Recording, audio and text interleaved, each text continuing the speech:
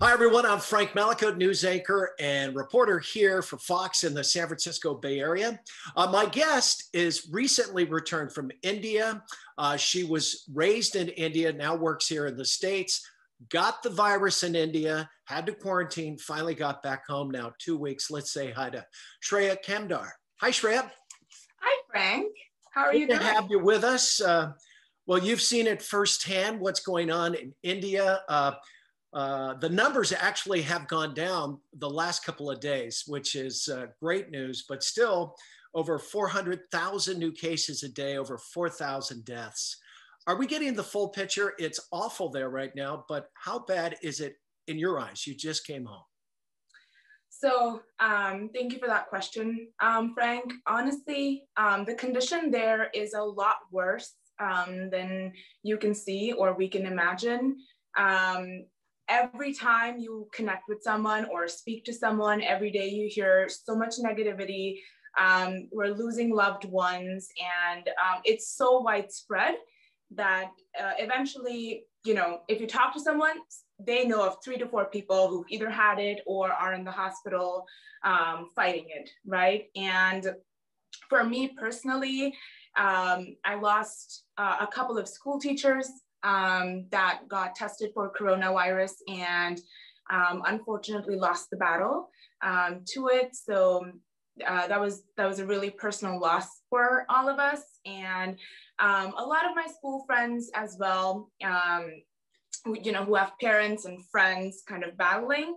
One of my closest friends, kind of taking you back to the reality that makes you realize how bad it's hit everyone is because I had a close friend who had a parent kind of got a heart attack and was suffering, and they needed a bed. He was not positive with COVID, but because the hospitals and resources are so overfull, and there's no way that they're able to kind of give assistance to anyone, even if they're not positive, they had to wait a couple hours. And he had a major heart attack, and he's just sitting outside, kind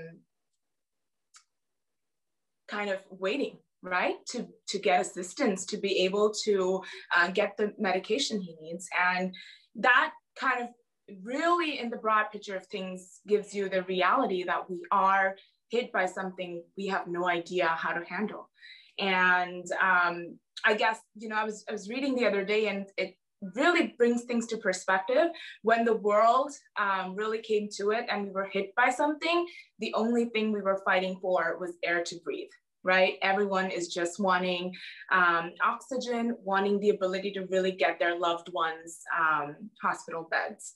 Now, talking about this situation as is, we're at a loss of resources, not in just the sense of oxygen cylinders or ventilators, but banquet halls and hotels are being converted to hospitals. There are ambulances that are turned into emergency rooms because there's just not enough space, and there's just not enough ability for people to get the attention they need.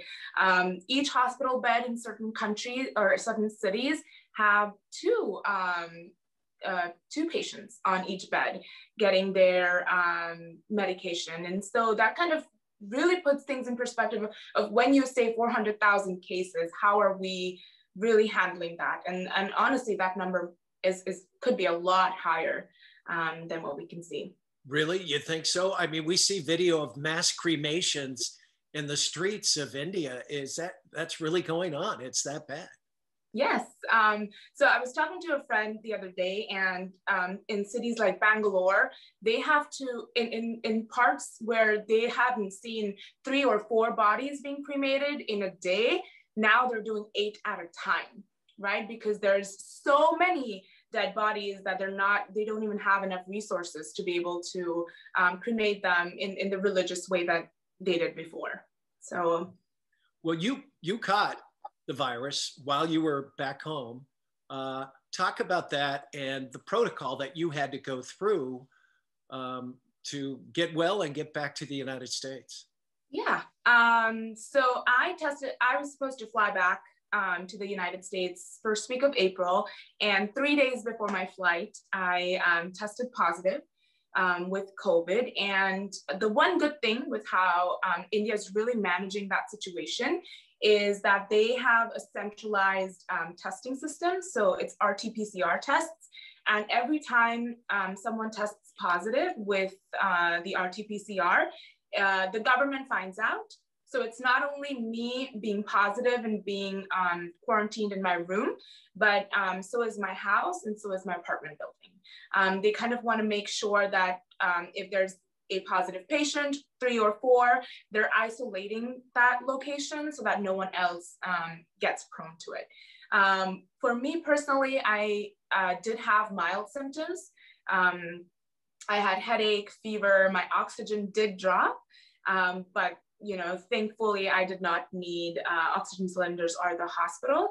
And I guess my major concern was my family that was outside, and I didn't want to pass it out to someone who could have had worse symptoms. What is the lockdown like in India? Can you shop? Can you travel? What can you do? Honestly, so how it began was from January up until March, things looked a lot better. There was a lot more hope, and so things had slowly started to open up. But I guess, end of March, first week of April, once the new variant hit, no one knew what had hit us, and it was spreading a lot more faster than we were anticipating. And so it slowly began, the lockdown slowly began with just a couple restrictions, and you were able to do your essential work and come back home. But eventually, in like a couple of days, they had to really, really push down, and everything was shut. So currently, general stores or grocery stores are open just for 2 hours or so. And you pretty much want to make sure everything gets home delivered to you. You don't want to step out because it's spreading so much. Anyone and everything could have it. You could get it by touching something or by talking to someone. So you got to be careful. How about vaccinations? Is there a supply of those in the country of some 1.3 billion? I know you were vaccinated here in the States. And where do they get their vaccine from? Because I understand it's not Moderna or Pfizer, right? Yes, it's not. So currently they have Covaxin, and they have been able to kind of ramp up the production of the vaccines that they're getting. There are 2 different types. Only recently did they open up to ages 18 and above. But you got to understand that with 1.8 billion people, not everyone's going to be able to get it. It's not going to be overnight. It's not going to be a couple months. It's going to be a lot longer. And so right now they've opened up a website kind of to keep it centralized, but kind of the backside story of it is that they just have 500 slots a day or so that open up, and it's kind of a lucky draw. If you hit it, you get a chance to get the vaccine. If not, you might have to wait a couple of days to kind of make the cut and be able to get that vaccine. So what they did really well was that with the age groups that are more susceptible to the virus, they made sure they were getting vaccinated a lot more quickly. But with the new variant that's hitting, it's not just hitting the older people, but it's also hitting the younger generation. And a lot of deaths have happened in the 26 to 35 age group as well. How difficult was it for you to get back to the United States after contracting the virus and testing negative enough to fly back? Was it very difficult? It was. So with the new, when I got tested positive, there was no way to know if I would test negative in 2 weeks, in 3 weeks. There are people I know that, on the 21st day of quarantine are so positive. So there was no way for me to anticipate that. And so what I kind of used as a strategy was just playing it by the ear. And when I kind of tested negative on the 14th day, I decided that I was going to book a ticket to fly back. But turns out that I had it for the 5th of May. And a week before flying out, we realized that a lot of the countries are closing down borders. to India and to Indian travelers. And it kind of put everyone in a panic situation. Everyone was moving their flights. There were no seats available. The prices of tickets went up to $6,000. It was all over the place. And I got lucky enough to kind of jump onto a plane earlier and make it back.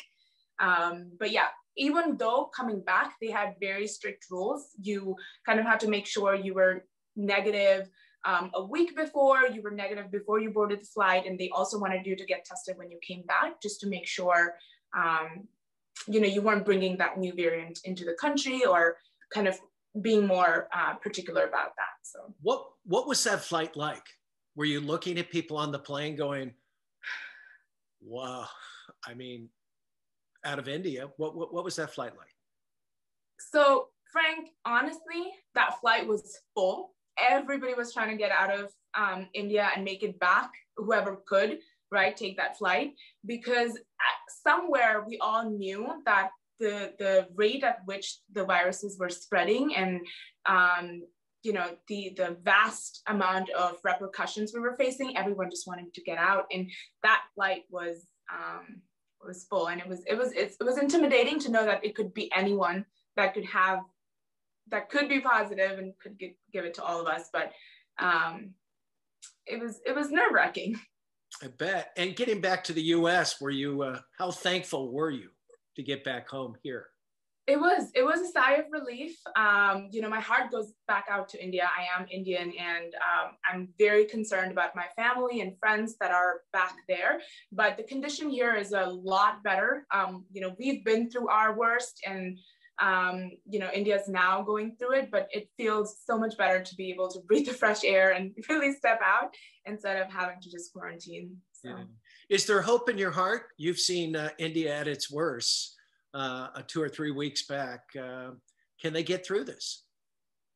So, what's really beautiful and why it really instills hope in my heart when I look to it, and I know we'll get through it, I know we'll come back stronger, is because I hear of stories where, recently there was an 85-year-old man who, was desperate for oxygen, and he was, he knew he could lose his life if that's not something he got.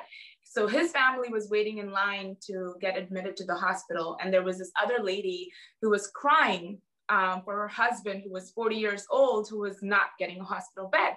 And she knew that her husband would, die if he didn't get the attention. The 85-year-old man looked at his daughter and actually said, I've lived my life. He needs it more than me. He has like a, younger family who needs more attention. So I'm giving up my bed to give it to him. Like that, I honestly, it's unheard of. He did pass away. And I'm really sorry to say that he did, lose the battle to COVID, but I feel like the way he lost it is so strong and so beautiful to want to help someone when you need it yourself. I think that really makes me feel that we'll come back. We'll be strong again. Yeah. Wow. It's a sad but beautiful story. And I imagine it's one of hundreds of thousands that are going on. Does your phone blow up every day? I mean, are you on the phone constantly, or the computer? Yes. So it is, honestly, it taxes and takes a toll on my mental health as well. Just every time I talk to someone back home, they tell me of someone who's tested positive or who's lost their battle to COVID. And there's this constant fear, almost as if like everyone's going to get it at some point. Just hopefully it doesn't hit everyone as bad, because it's so widespread that you can't really, everything you do could still lead you to getting COVID. Because in my case, I had fully quarantined, taken all precautions, and I still tested positive. No idea from where I got it. So it's kind of a lingering always fear that I hope everyone back home is safe. Yeah. Is there any way we can help back here in the States? I would urge everyone to keep us in your prayers. you know, just think out to us, and in any way that you could donate, whether it's for oxygen cylinders, whatever your heart goes out for, it would be really appreciated. I know we need it. I know our country's crying for it right now, and it would, anything small would make a huge difference. So very good. Well, we're glad you're safe. We're glad you're back here in the States. Continue good health and blessings to your family and everyone in India. Thank you so much. Thank you, Frank. That means a lot. All right. That's Shreya Kamdar. Lives here in the States, but was raised in India. It's got a lot of family back there. I'm Frank Mallicoat. If you'd like more information about this story, go to newsnowfox.com. Have a good day, everybody.